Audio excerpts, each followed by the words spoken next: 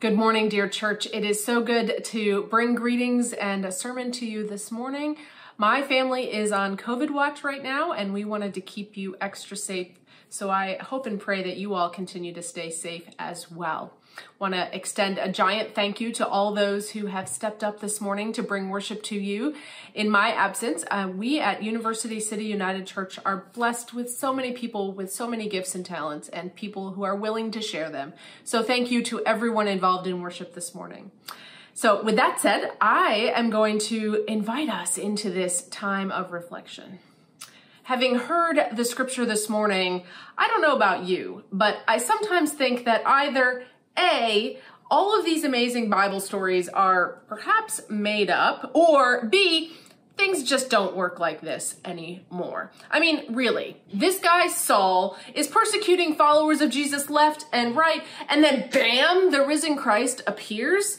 He fasts for a couple days, he can't see, and then this guy Ananias appears and scales fall off of his eyes and he changes his mind. That's quite a story. Or is it? Now, lest we think that some 2,000 years ago is the last time such an amazing turnaround happened, consider the story of John Newton. He's a famous slave trader. He is the one who is attributed to writing this song we just sang, Amazing Grace. And we understand that he had sort of a come to Jesus moment at sea, upon which he gave up his boat trading days. He became an ordained minister and eventually an outspoken abolitionist. It didn't happen over the span of a couple days, but radical transformation was had in his life. Okay, so maybe God did that then, but not now, right? Surely not these days. Take this story told by Auburn Sandstrom, a visiting lecturer at the University of Akron, who told this story first on November 1st, 2015 at the Academy of Music Theater. She says this: "The year is 1992, Ann Arbor, Michigan. I'm curled up in a fetal position on a filthy carpet in a cluttered apartment. I'm in horrible withdrawal from a drug that I've been addicted to for several years now. In my hand, I have a little piece of paper. It's dilapidated because I've been folding it and unfolding it to the point it's almost falling apart, but you can still make out the phone number on it." She says, "I am in a state of bald terror. If you've ever had an anxiety attack, that's what this felt like. I've been having nonstop anxiety attack for the last 5 years, and I've never been in a darker, more desperate place than I was that night. My husband was running on the streets trying to get a hold of some of the stuff we needed, and I knew that if he succeeded, he was not going to share. And if I could, I would jump out of my own skin and run screaming into the streets to get what I need. But behind me lay sleeping in a bedroom my baby boy.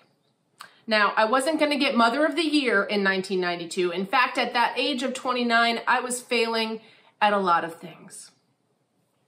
Auburn continued to talk about her privileged upbringing, meeting an older guy who introduced her to the drug of choice, and she goes on to say, "But instead of transformation, you have me going 90 miles an hour down I-94 with my poet in a car full of alcohol and illegal drugs trying to get myself some relief. I was so desperate in that moment that I became willing to punch numbers into the phone. The phone number was something my mother sent me. Now, mind you, I had not been speaking to my parents or anybody else for 3, 4, 5 years now. But she managed to get this number to me in the mail. And she said, 'Look, this is a Christian counselor, and since you can't talk to anybody else, maybe sometime you could call this person.'" So Auburn continues some more, and she says this: "I punched in the numbers. I heard the phone pick up. I heard a man say, 'Hello?' And I said, 'Hi, I got this number from my mother. Do you think maybe you could talk to me?' I heard him shuffling around in the bed, you know. You could tell he was pulling up some sheets around himself and sitting up, and I heard a little radio in the background that he snapped off as he became very present. He said, 'Yes, yes, yes, what's going on?' I hadn't told anybody. including myself, the truth for a long, long time. And I told him I wasn't feeling so good and that I was scared and things had gotten pretty bad in my marriage. And before long, I started telling him other truths, like I might have a drug problem. Auburn continues with some more truth-telling, and she goes on to say, I started telling those truths, and this man didn't judge me. He just sat with me and was present and listened and had such kindness and such gentleness. Tell me more. Oh, that must hurt. Oh, and do you know, I'd made that call at 2 a.m, and he stayed up with me the whole night, just talking, just listening, just being there until the sun rose. And by then, I was feeling calm, she said. The raw panic had passed and I was feeling okay. I was feeling like, I can splash some water in my face today. I can probably do this today. I wouldn't have cared if this guy was the Hare Krishna or a Buddhist. It didn't matter to me what his faith was, and I was so thankful to him. And so I said, hey, you know, I am really appreciative of what you've done for me tonight. Aren't you supposed to be like telling me to read some Bible verses or something? Because that'd be cool, you know, I'll do it. It's all right. He laughed and said, well, I'm glad this was helpful for you. And we talked a little more and I brought it up again and I said, no, really, you're really very good at this. I mean, you've seriously done a big thing for me. How long have you been a Christian counselor? I asked. There was a long pause and I heard him shuffling. Auburn, please don't hang up, he says. I've been trying to bring this up. What? I ask. He responds, you won't hang up? No, I said. I'm so afraid to tell you this, but the number you called, he paused, you got the wrong number. Well, I didn't hang up on him. And we did talk a little longer. And I would never get his name and never call him back.